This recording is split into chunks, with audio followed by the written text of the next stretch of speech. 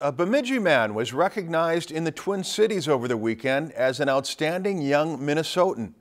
Josh Peterson shares with us why he was one of 6 Minnesotans selected for this honor.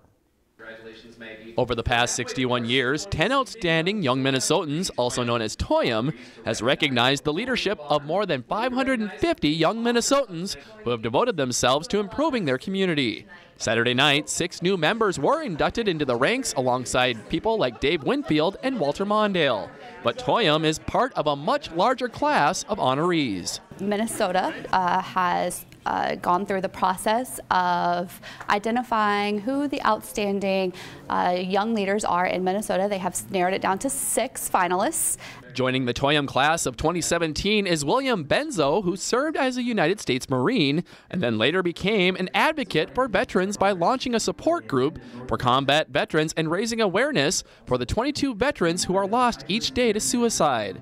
William says he is honored and humble about the award. I've been very blessed over the years to kind of fall into the right circumstance at the right time. Benzo was nominated for the state's top honor by the Bemidji JCs, who felt that his hard work and dedication to area veterans has already made a huge difference in a short amount of time. William Benzo was nominated because of his extensive work with veterans.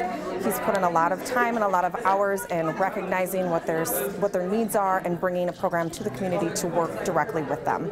While receiving this award is a top honor, William Benzo says there's still plenty of work that needs to be done when it comes to Veterans Affairs. You know, maybe it's not one family, maybe it's a handful of, you know what I mean? So it's really about spreading the word, you know, having a recognition for veterans in the Beltrami County area, even further for that matter.